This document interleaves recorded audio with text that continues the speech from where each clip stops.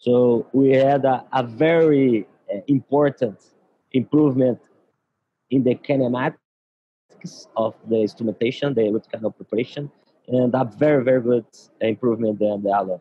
And this was a moment that the endodontics were more, well, the endodontics was more democratized.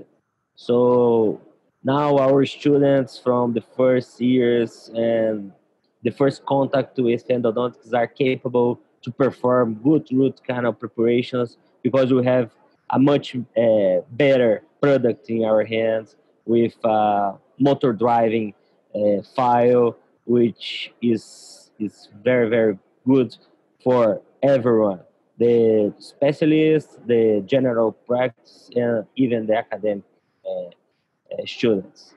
But the biggest problem when this kind of movement came to the market, these files came to the market with this increase of facility was the fracture.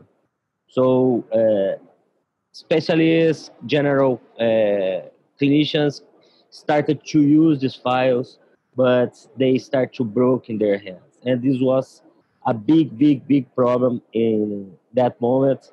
So to improve that and to avoid the fracture, the first thing is to understand how these files fractures. So the NiTi titanium, the nickel titanium alloy files, and all of them can break in three different ways. The first of all is the fatigue.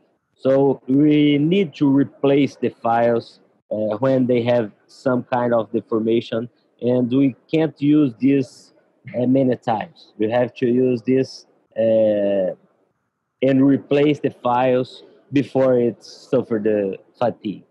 The second possible cause of fracture is the flexural fracture. So I'll show some videos that will be very easy to understand as the torsional fracture too. So the flexural fracture is associated with the alloy, the flexibility of the file. So when I have a file in rotation in the root canal, in a curved root canal, we have a point of stress and it can break if you don't use the right movement, pushing it in and out of the canal. This is important. And even with a flexible file, we need to use the movement in the proper manner. But with a flexible file, which a more flexible alloy, will avoid this kind of fracture too. The second fracture is associated with immobilization of the tip of the file. So when we have this immobilization, the tip is locked in some place, in somewhere in the root canal. It's still in rotation and will deformate and fracture. So we can see in slow motion. It's easy to understand, to see. So the file starts when it's locked, starts to deformate until it breaks, and it's a big problem for us. So understanding the manner that the